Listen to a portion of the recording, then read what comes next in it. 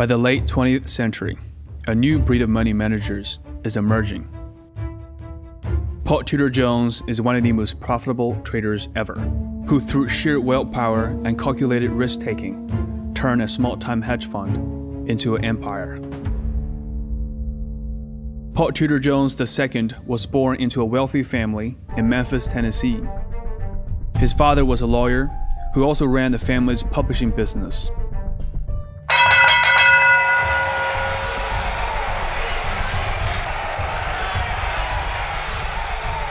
Jones went to the University of Virginia, where he was a welterweight boxing champion. He was a tough guy, often beating the hell out of his opponent. I think that competitiveness, that desire to win, very much defined his character.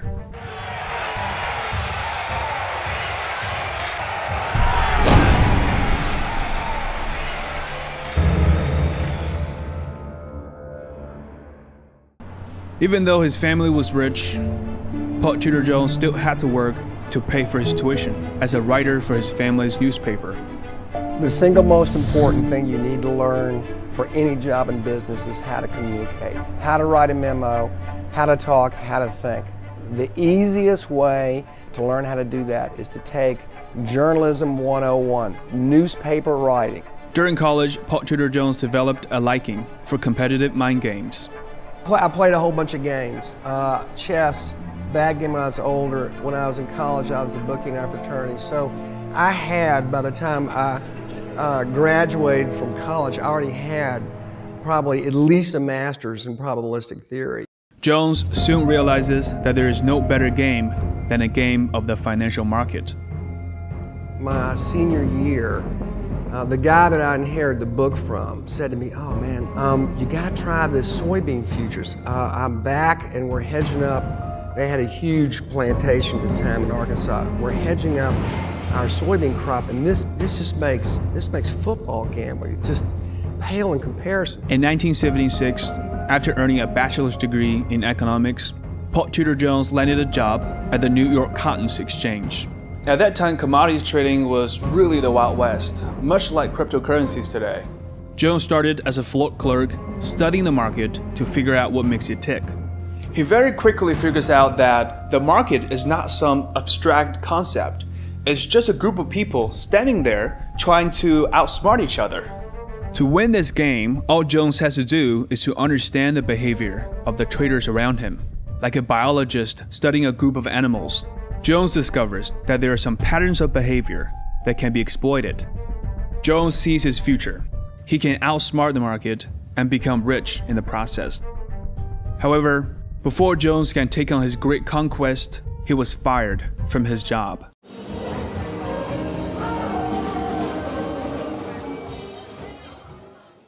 And I read a story on a guy named Richard Dennis, who was the biggest local at the Board of Trade, and then he used to say that he did his best trading when he was hungover because there was no emotion. And I thought, this is starting to get close to what I'm culturally pretty good at. Jones was indeed a drinker and a party animal. After a wild night in New Orleans, he fell asleep at his desk. He was fired immediately by his boss. Tudor Jones' love for the party life will come back and haunt him in the future. But for now, he learns to separate that from his day-to-day work. Tudor Jones soon landed a job as a commodities broker for E.F. Hutton, buying and selling contracts on behalf of his clients. Jones excelled at this job. In 2 short years, he made over $1 million from commissions. For the next 4 years, Tudor Jones learned the ins and outs of the futures market. Futures are just contracts that set specific price for a commodity at a future date. Of course, this contract itself has value, which is traded in an exchange. But there are markets for some of the wildest things. And the reason that you have these markets is because when two mutually consenting adults have opposite views and they want to express them, then you want to be able to let them do that and allow them to basically either hedge their risks or take on risks that they're able to do.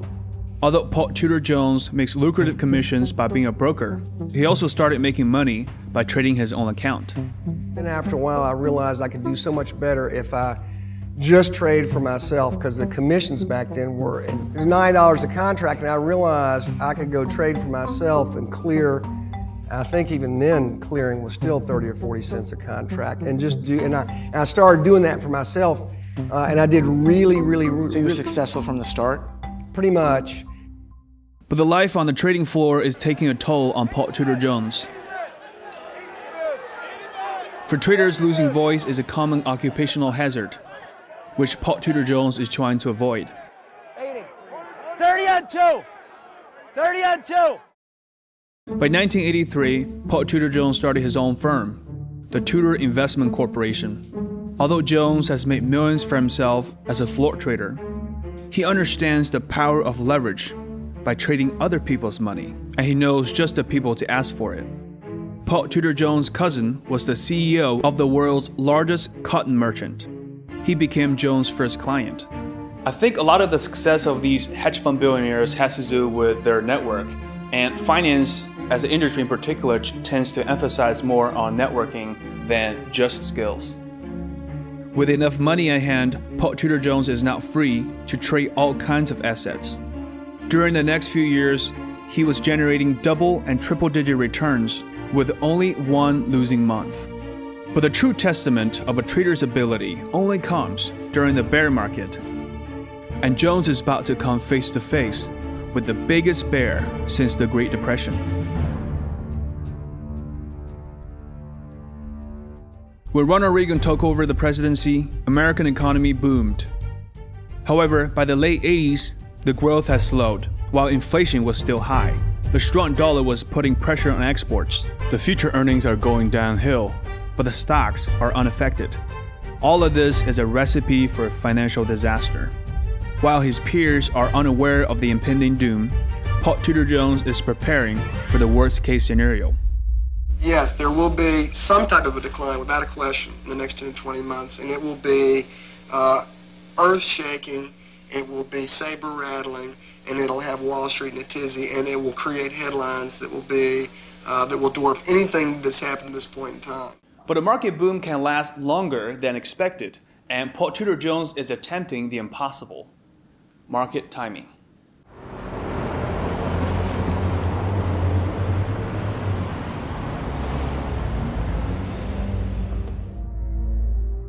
Paul Tudor Jones hired an economist, Peter Borish, who predicted that a crash will happen sometime around the spring of 1988. But on that Friday, Paul Tudor Jones noticed that S&P 500 has gone down a little.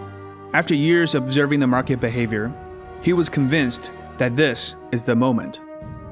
Once the market starts to fall, then it is unstoppable. Expecting worse decline to come on Monday, Jones shorted some S&P 500 futures. In this situation, the risk and reward payoff are asymmetric. What I mean by that is that if Jones is wrong, his loss is small. But if he's right, his returns will be huge.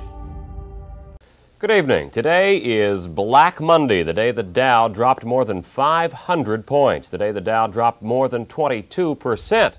I knew for a fact that if and when it broke, because of the derivative structure, that the downside was going to be unlimited, literally unlimited, because there were no limits on futures. While the bubble is actualizing, Jones finds more ways to profit from this crash. During a typical financial recession, Federal Reserve tends to pump cash into the system to provide more liquidity. Jones realizes that if the Fed indeed injects more cash into the economy, the bond market will soar. But if the Fed does nothing, the bond price will stay the same. This is another asymmetric bet. Of course, it doesn't know for sure that it will happen, but the upside is huge, while the downside is very limited. These two bets paid off. Paul Tudor Jones netted $80 million from his first trade, and another $100 million by betting that the Fed will print more money. While most traders on Wall Street were wiped out, Paul Tudor Jones gained 200% for that year. In finance, one of the best ways to make a name for yourself is make money during the bear market, winning while everyone else is losing. If Tudor's management was a small fund then, the black money's win has made Jones a sensation on Wall Street. Now everyone wants to invest with him. Paul Tudor Jones is now a force to be reckoned with, and he wants to enjoy his wealth. After every financial crisis, there is always anti-Wall Street sentiment. By the mid-1980s, Jones reportedly was developing a reputation for courting fashion models and partying long into the night. The Wall Street Journal ran a front-page article referring to Jones as a Quatron man in a profile covering his lifestyle. Moved to the US in around 1986. I was modeling and came here to model. In 1988, Jones married Sonia Klein. Soon after, they moved into Greenwich, Connecticut.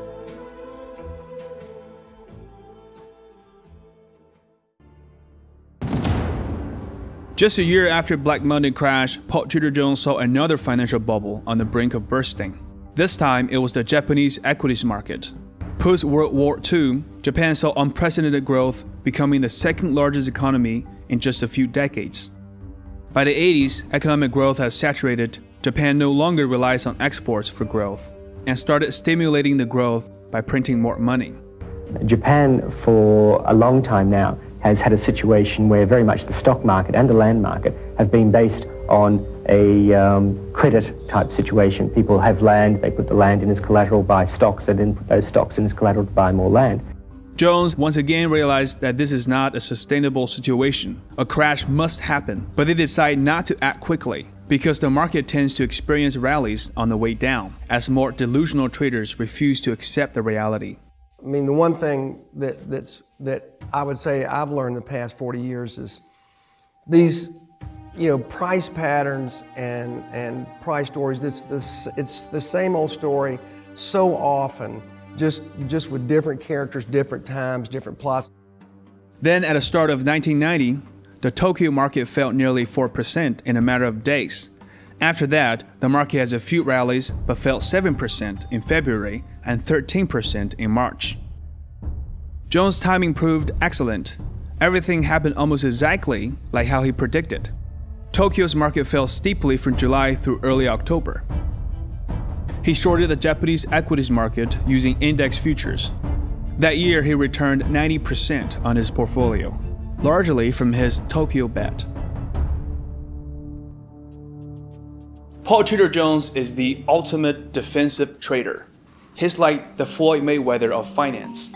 He's very strategic and very good at avoiding big losses. Always, first and foremost, protecting your ass.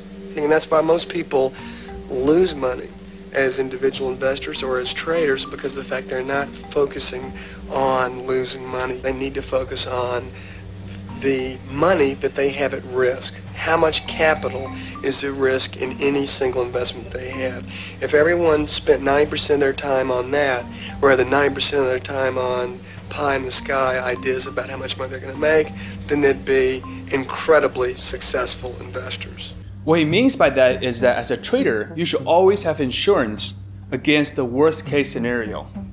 While rare events happen rarely, but when they do happen, they tend to be more catastrophic than you think. In the financial terms, it is called the tail risk, or the black swan event. Remote events happen less often, but when they happen, they command much greater effect on the total properties. So the definition of fat tail is a small number of observations in a given data set will represent the bulk of statistical properties. Tudor Jones has another secret weapon: systems thinking. Rather than looking at assets individually, he thinks about the flow of capital throughout the whole system. Like right now, I'm watching the currencies, I'm watching crude, I'm watching stocks and bonds. They're all interrelated. The whole world is simply nothing but a big flow chart for capital. And if I start getting hurt in, for instance, stocks or bonds, then I'm going to make a total portfolio adjustment just because of the fact I might not like the way the numbers are going over the course of the day. In the game of the financial market, Tudor Jones plays it better than most. He's an embodiment of a true speculator, whose returns are so consistent, making every trader jealous. As his popularity grew, people are watching his every move, hoping to uncover the secret for his trading success. One of these people is the SEC. In 1994, Tudor Jones paid a fine of $800,000 to settle allegations of violating the uptick rule, which prohibits the sale of a borrowed stock. while the stock is declining. The early 80s were the golden age for commodities trading. The market was new and full of opportunities. Paul Tudor Jones grew up with a passion for competitive games. He threw himself into the pit, becoming a multi-millionaire before age 30. After successfully predicting the Black Monday crash, Paul Tudor Jones emerged as a superstar trader on Wall Street. But the world is getting more complicated, and no one can win forever. In time, Jones will face his biggest challenge yet. With every crisis, there's an opportunity to profit. Paul Tudor Jones has become a master at spotting financial crises. By the summer of 2008, Jones saw that there was going to be a major crisis again, perhaps even bigger than a Black Monday crash. Like what he did during the previous crises, he started shorting index futures. But there's a problem. Lehman Brothers today as the Wall Street giant stock went to zero. The collapse of the venerable New York bank follows a tumultuous few months of market volatility. Being a long-term client, Paul Tudor Jones had $100 million worth of assets at Lehman Brothers. When the bank went bust, he lost them all. But that was not the end of it. Jones was not able to liquidate his bond positions in the emerging market because everyone was selling. But Jones' short positions came through, offsetting part of his losses. He ended 2008 with just 4% down. And this is the only negative year he has ever had. After that, he has become more conservative, and his returns have become less outlandish. I mean, if you look at hedge fund indices over time, big funds underperform small funds. There's an inverse correlation with size and the returns you generate. At the same time, futures market has become more matured, and information is much more easily accessible. When he first started out, commodity trading was relatively new, and one can almost spot trends with naked eyes. In the old days, commodities or currencies had a tendency to trend. Not necessarily the very light trend you see here, but trending in periods. And if you decided, okay, I'm going to predict today by the average move in the past 20 days, there's 20 days, maybe that would be a good prediction and I'd make some money. And in fact, years ago, such a system would work. Not beautifully, but it would work. So you'd make money, you'd lose money, you'd make money, but this is a year's worth of days, and you'd make a little money during that period. In order to maintain his performance, Paul Tudor Jones has been searching for a new edge ever since early 2000, and he found a solution. Technology has transformed the world that just 20 years ago even Jones couldn't imagine. While a great majority of hedge funds is struggling to make profits, there is one group of funds that are making an ungodly amount of money. Simon started a hedge fund. Over the course of 15 or 20 years, he's put together a track record that has literally beaten every other hedge fund manager's track record by a lot. He did this by building a quantitative investment management company with 75 PhDs in mathematics, physics, computer science, and so on. It became obvious to Paul Tudor Jones that the only way forward is to break down his trading principles and turn them into algorithms.